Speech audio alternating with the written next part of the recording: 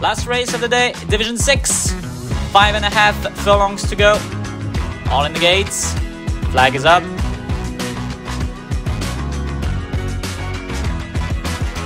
They're off in Division 6, so with a very messy start from Tengmo and Loveman.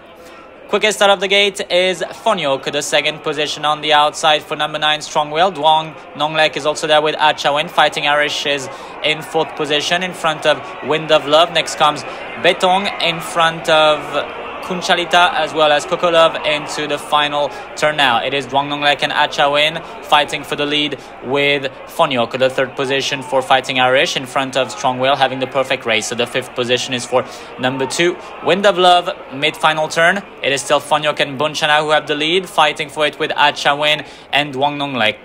Ratcharoton and Fighting Irish are in 3rd position with Strong Will coming in and squeezing in between FON YOK and Duong Nonglek into the final stretch now. It is FON YOK who is in the lead and will try to keep it until the end. Wind of Love is having a nice effort on the inside. Strong Will is steering to the right on the outside. FON YOK is still in the lead. Fighting Irish is not giving up. Strong Will as well. And here comes Wind of Love on the inside. Duong Nonglek is struggling to keep up with the lead. Number 11, Santare is also there. It is FON YOK who is going to win it. FON YOK wins it for Bunchana. 2nd place for Wind of Love in front of Strong Will. And there we have it. FON YOK finally wins it.